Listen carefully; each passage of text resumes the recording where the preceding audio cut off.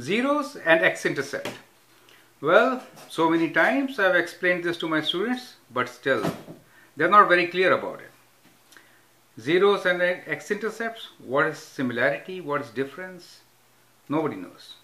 Now, let me try to make an attempt here to explain this concept. Let's say this is our coordinate system, and let me draw a function here, okay? This is our function,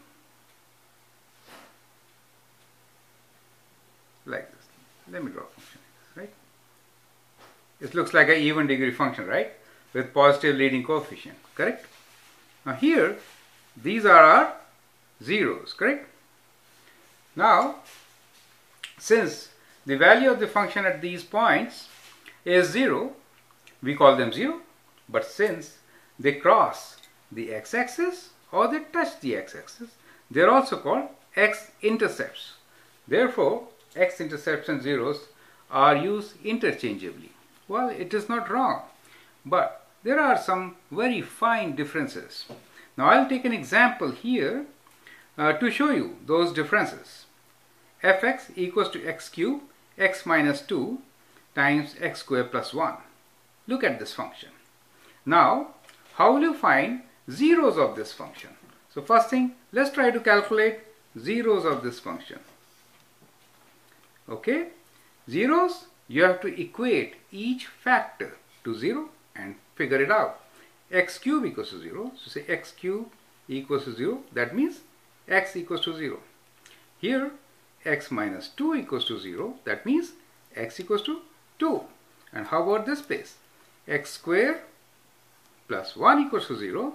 That means x squared equals to minus 1, or x equals to plus minus square root of minus 1. Good. Now this plus minus square root of minus 1 doesn't belong to real numbers, correct? What is this? This is complex number. Not real, okay? So what do we conclude? We have here two zeros which are real and two which are not real. They are complex. Also notice that these two complex zeros will always be in conjugate pairs, plus and minus, same value. Do you get it? So, one difference which you just found out here is that the zeros could be real or complex, correct?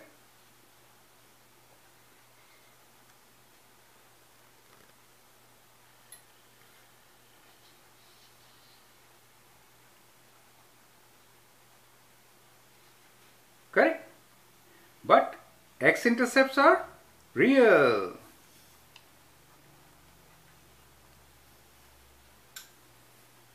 Always, let me put that word, always real, okay?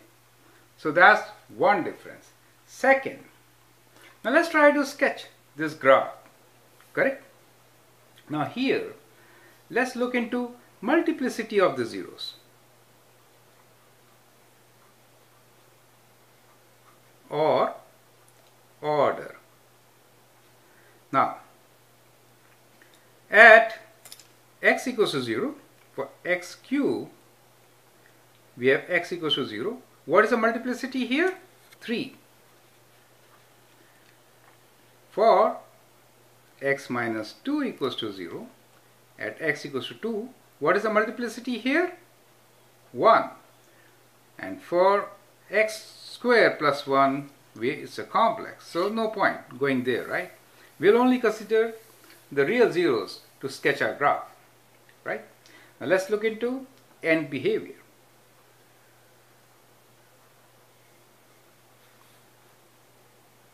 End behavior, for that we need degree. And what is the degree? 2 times 1, 3. 2 plus 1, 3. And 3 plus 3, 6. So degree is 6. How about the leading coefficient?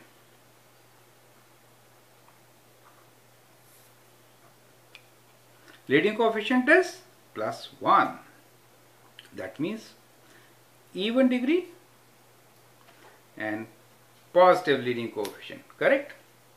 Now in this case, when we have even degree and positive leading coefficient, we should expect end behavior as both sides up.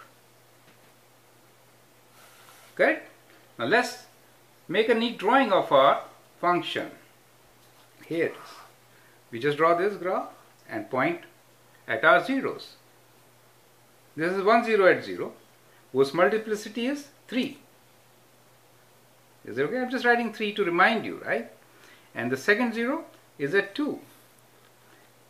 And the multiplicity is just 1. End behavior even. So end behavior is like here to here, right? So the graph will come from here and go there. So quadrant 2 to quadrant 1. Now, at this point, since the multiplicity is 3, it will behave like a cubic function. So cubic function will be like this, right? And this will behave like a linear function and will just cross like this. Is it okay? So if I join these points, I get my graph. Do you see that?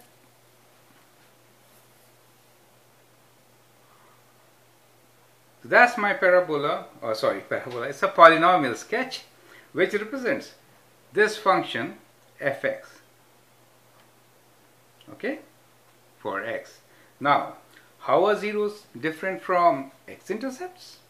Well, at this point you can see that zeros also give you the behavior of the curve at x-intercept. If the degree is 3, example here, it goes like a cubic function. If the degree is 1, it goes like a linear function. If the degree would have been 2 or 4, it will go like a parabola, like a turn. It will bounce back. So if the degree is odd, it actually goes through. And if degree is even, it bounces back off a 0, right? So that's how it is, okay? I hope you understand the differences between zeros and x-intercepts. X-intercepts are representation of real zeros. They don't represent the complex zeros at all. And complex zeros are in conjugate pairs. So that is one difference. Second, that zeros give you behavior of the function at the x-intercept. How will they cross this line? Or they will bounce back. This is what a zero identifies. Correct? I hope that helps you in understanding polynomial functions. Great. Have a good day.